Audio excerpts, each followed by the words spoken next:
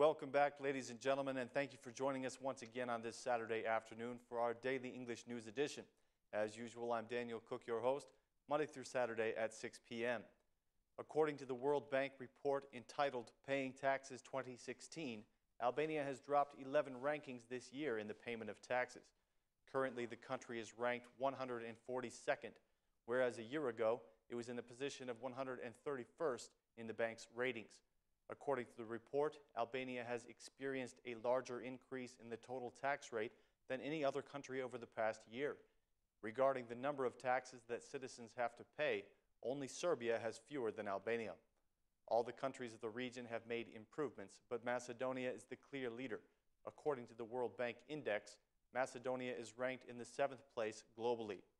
Montenegro is in 64th place and Kosovo in 67th.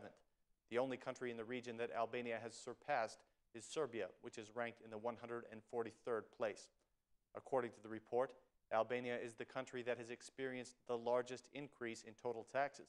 The World Bank estimates that the total tax rate that Albanians pay is 36.5%, while just a year ago, the percentage was 31.2%.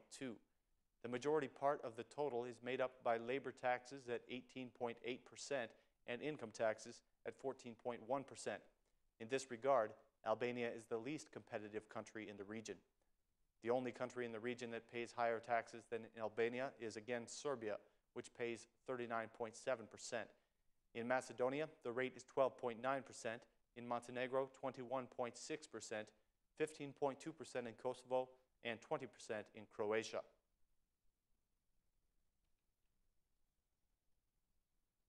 In the 2016 draft report, the Ministry of Finance says that it expects to generate 8.9 billion lek from the operation against informality, or about 64 million euro. This is about 300 million euro less than the Minister of Finance initially promised at the beginning of the operation. In the document, the Ministry of Finance includes its primary focal points for 2016. First, the ministry aims to import 3,000 tons of cigarettes, compared to the 2,600 tons that were planned in 2015.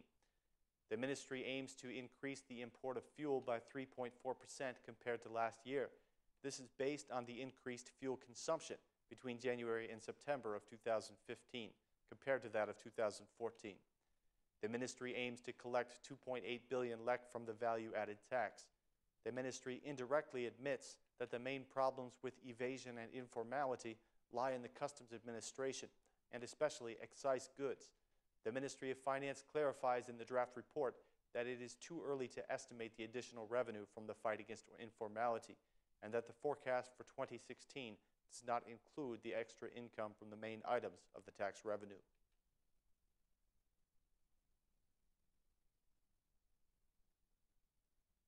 In continuation of his tour called To Further Clean Albania, Prime Minister Rama was in Fier today, addressing the Socialist Party members.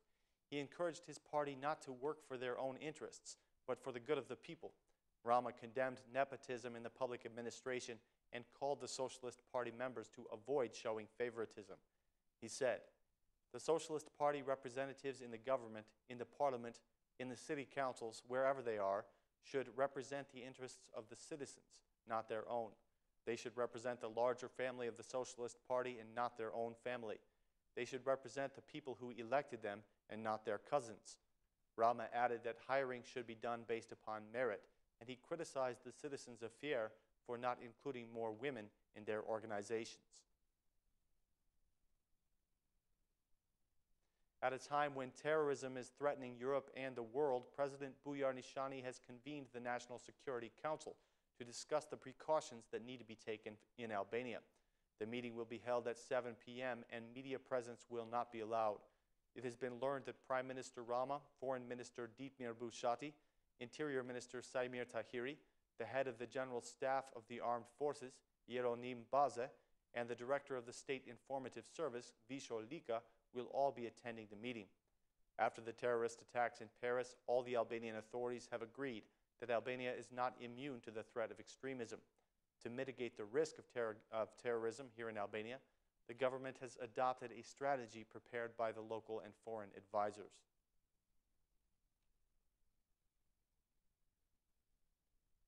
The The Council of Mandates has rejected the request of the Democratic Party to remove the Socialist MP Valentina Lescai from office.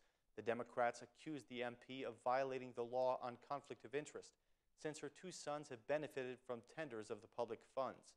The Democrats claim that the Lescai's sons have received the concession for the Fier and Vlora railways and the tender to train the operators of the electricity distribution system. The Democrat Arben Ristani explained the accusations. The fact has become public that one of the sons of Valentina Lescai has benefited from the public funds, taking a concession for a segment of Albanian railway. Meanwhile, her other son has won a tender from the Ministry of Agriculture, receiving millions of lek. Both of these contracts have been reached with state institutions, and according to the Constitution, this is not allowed. Lescai's sons have now sold the contracts after the denouncement of the Democratic Party. For this reason, we think that the mandate of the MP Valentina Lescai should be removed, said Ristani. Lescai's defense lawyer Arben Haidari said that the law on conflict of interest has no restrictions for family members of a lawmaker when the lawmaker does not vote on the agreements or have any influence over them. The Democrats said that they knew that their request would be denied, even though they are convinced that the socialist MP violated the law. Her fellow socialist, Ulsi Manya, made the statement that the request was only intended to attack Lescai politically, since it was not based upon the law. He did concede that the law on conflict of interest needs to be reviewed and further adapted within the Constitution.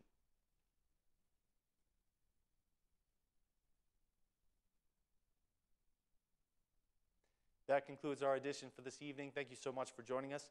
Please join us again on Monday for more translated news in English. Thanks, and have a great weekend.